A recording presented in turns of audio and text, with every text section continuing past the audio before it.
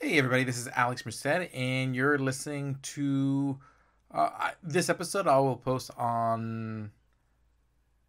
Yeah, I guess I'll post it on on opinions of Alex Merced and thinking and feeling libertarian, because some of it is general, sort of like thinking through policy. Specifically, the topic is reparations.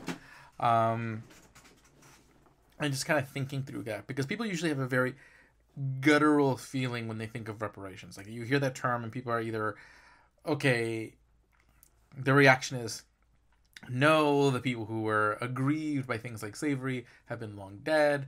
Just because you are the great great great great great great great great great great great grandchild of, let's say, a slave doesn't necessarily mean there's anything owed to you at this point. That's one point of view. The other point of view being, okay, well, there's this thing that happened.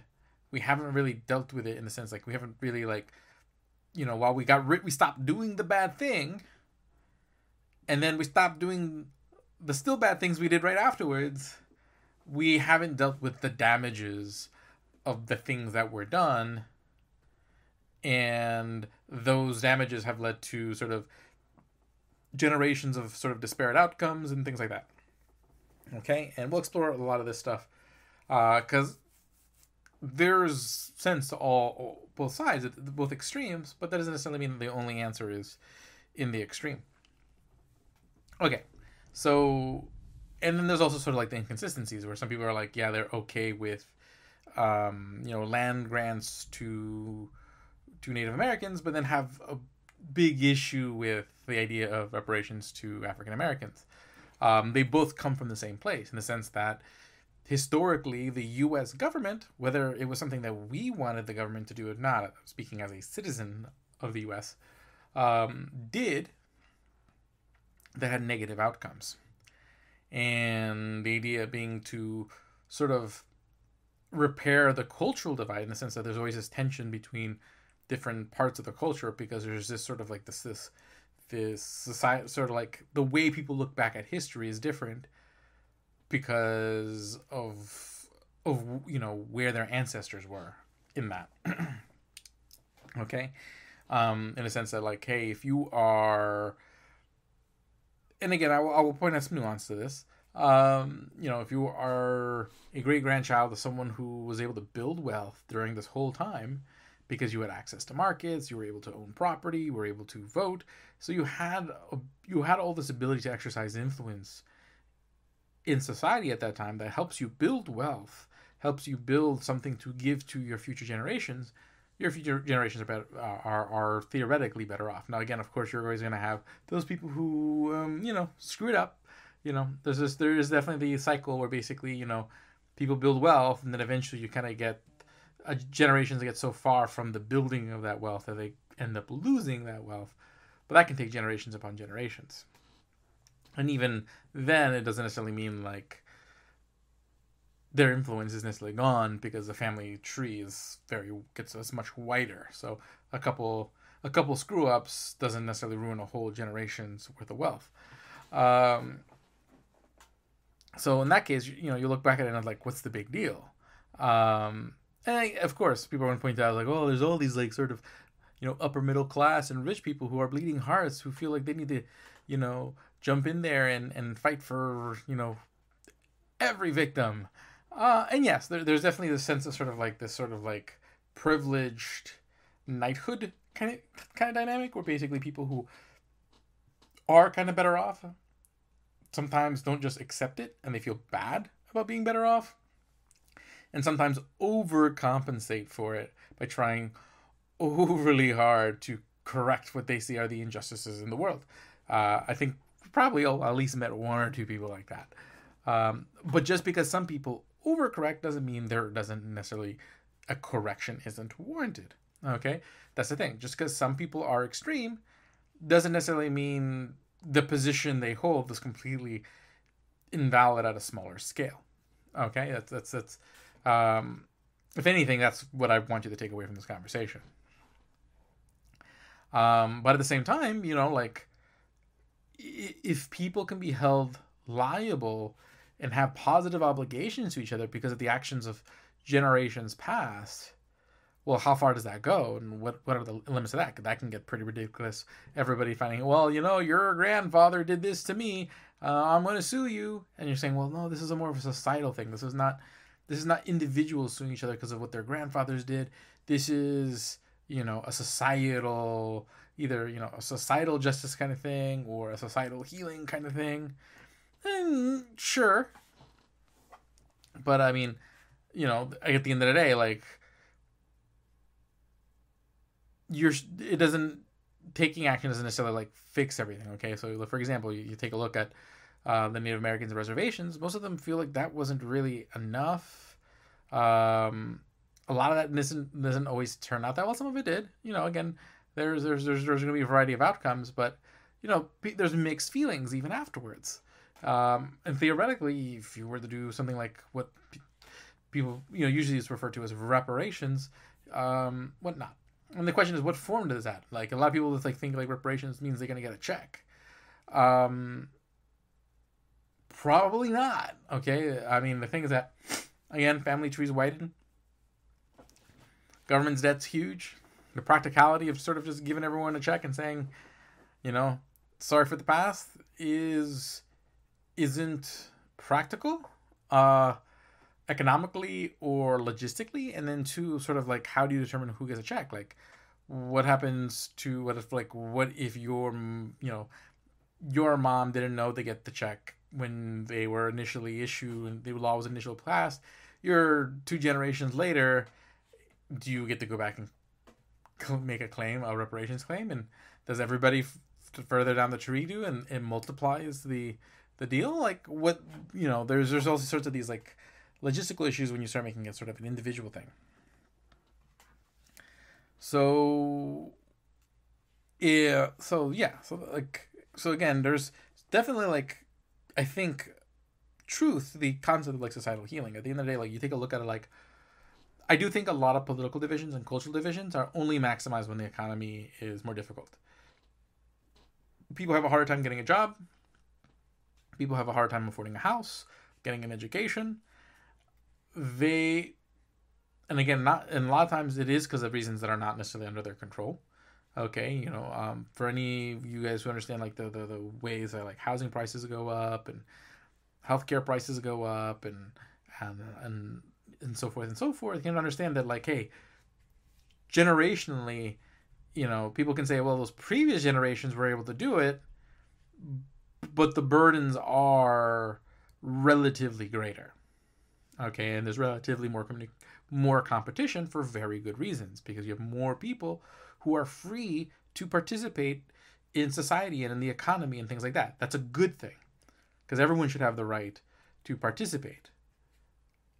But of course, it makes more competition, so that's going to split up the rewards even further, and that's going to push up demand.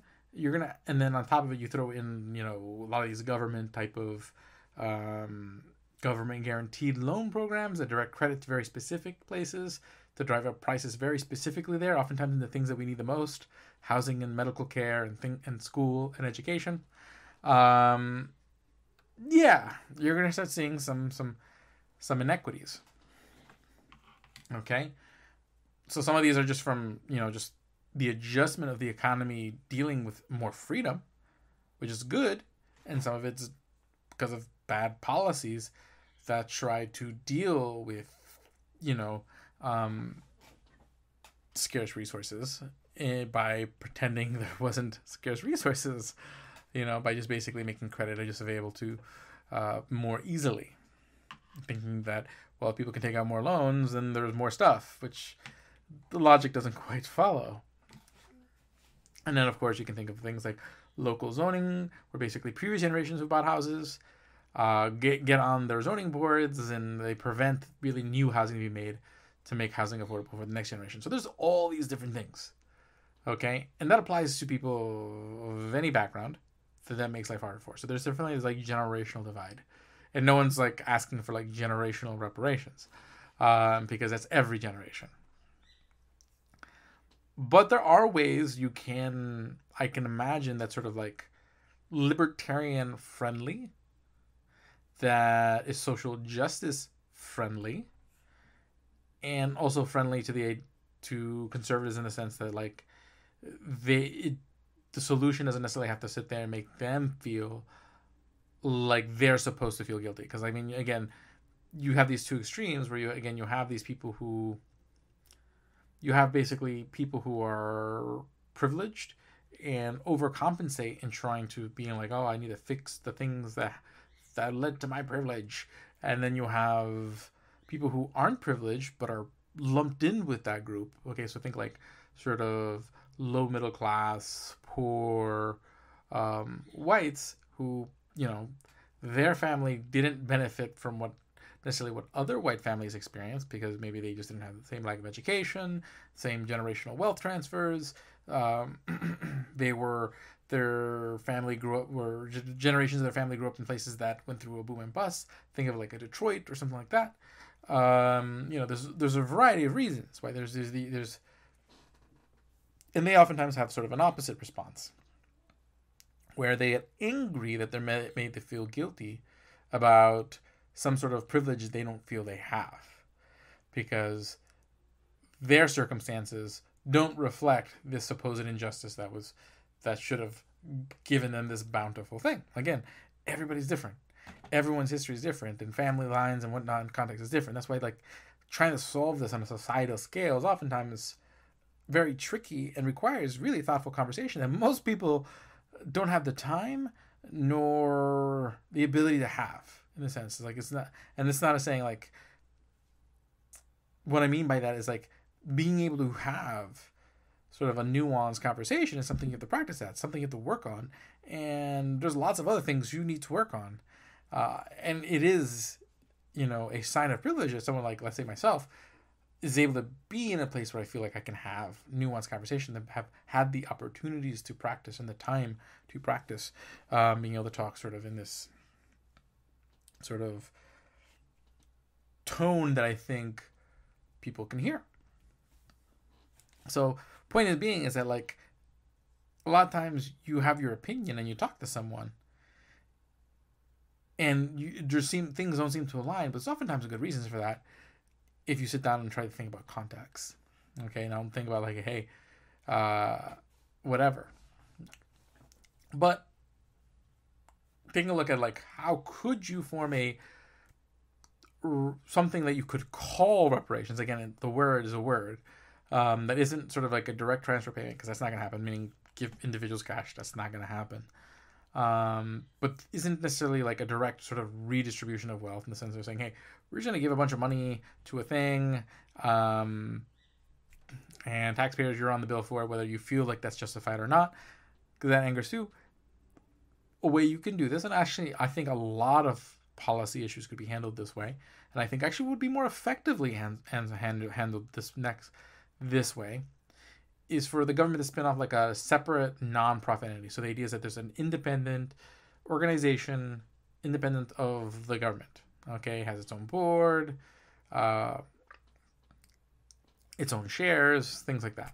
Okay, but it's non-profit.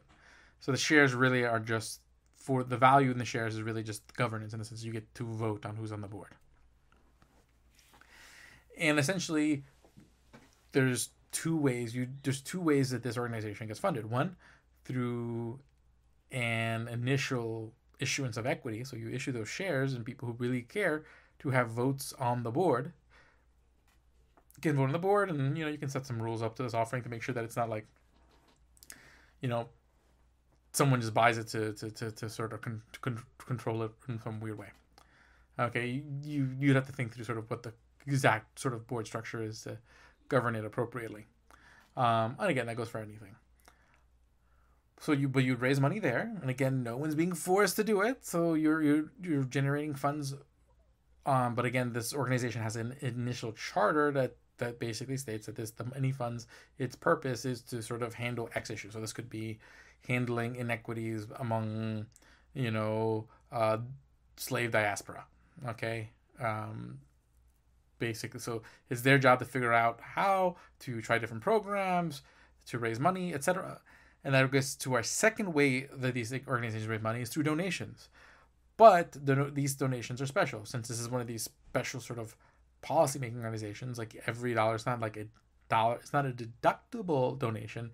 It's a tax credit. So that means every dollar you put into X, these special nonprofits, is $1 of taxes that you don't have to pay later.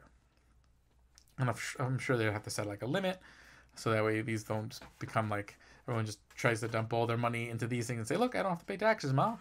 To make it sort of viable.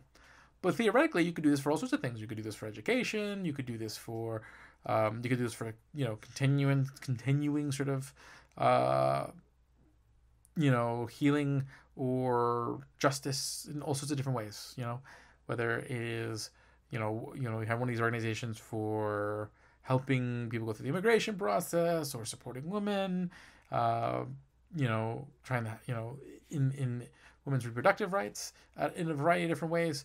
But the idea is, because the funding is voluntarily, again, you have these incentives of the tax credit and the equities that can then trade, that can be negotiable, so they can be tradable like stocks for having that vote on who sits on the board and voting on sort of like, efforts of how to use the money. So each of them become like their own little mini government just for that pot of money.